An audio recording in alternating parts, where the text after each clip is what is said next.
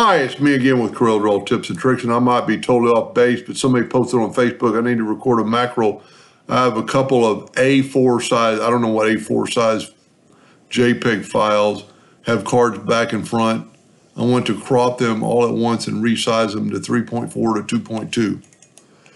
I might be totally off, but I've got a 4x4 inch. We're going to select them all. We're going to use Eskimo's macro, which is adjust object retain position. And I've changed them to 3.4 by 2.2 and going from the center, and it changed them all now to 3.4 by 2.2. Now he mentions, or they mentioned crop.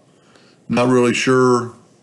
This is gonna, if this was a picture like you're gonna crop it, it probably won't work.